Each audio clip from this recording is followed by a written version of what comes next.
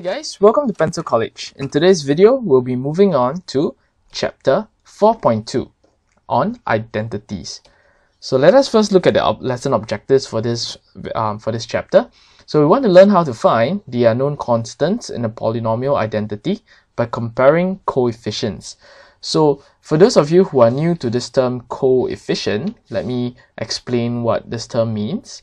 So coefficient is simply, okay, in layman terms, the number in front of the x that we're looking for example. So suppose I have a function here, 2x squared plus 5x plus 7, okay, and maybe I'll let this function be fx. And if I were to ask for the coefficient of, say, x, for example, and that would just be the number in front of x, which in this case is 5. Therefore, the coefficient of x is simply just 5. So the coefficient of x is just 5. Okay, and how about the coefficient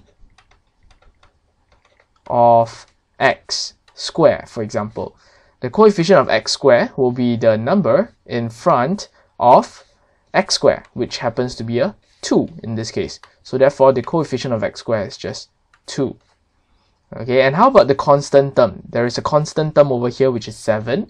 And the constant term, okay, though it might look a little bit confusing to you, let me do some side working first. So x to the power of 0 is just 1, okay, because anything to the power of 0 is always 1.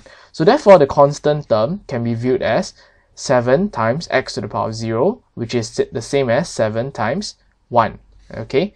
So the coefficient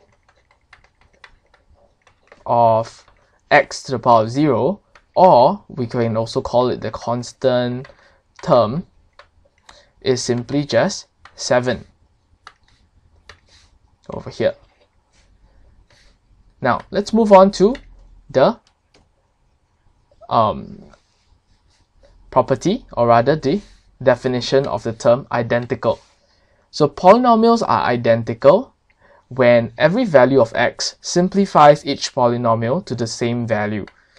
So let me use a more tangible example to explain what this means. So suppose I have two polynomials over here, fx and gx.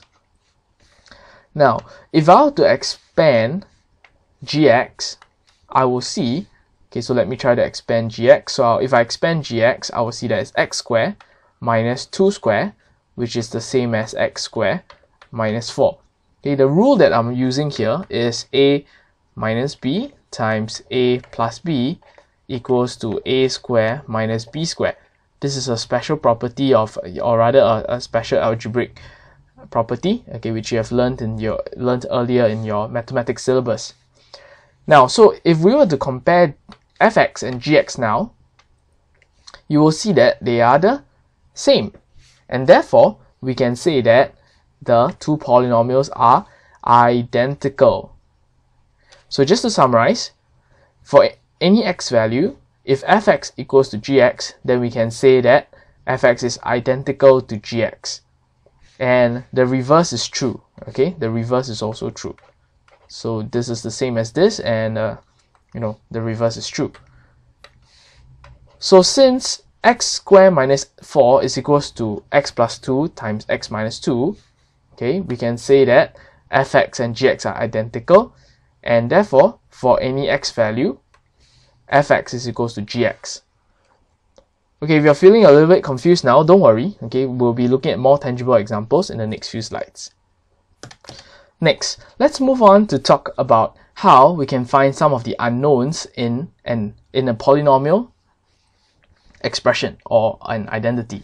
So for example, if I let fx equals to ax squared plus bx plus c, where a, b, and c are constants, okay, or we can say that they are unknown constants, then our job here will be to find out the values of a, b, and c.